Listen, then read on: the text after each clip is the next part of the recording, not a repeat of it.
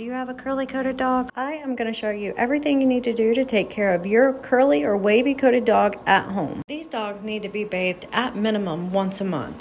They also need to be dried every single time they're bathed and brushed and combed to prevent any matting. If you forget to brush and comb your dog will get matted. And combing your dog should be done at minimum once a week. Their grooming services should be done at minimum once a month. Curly and wavy coated dogs require much more maintenance than your average pet. Every month your curly coated dog should be bathed, dried, brushed, combed out, nails trimmed, paw pads trimmed, teeth brushed, ears cleaned.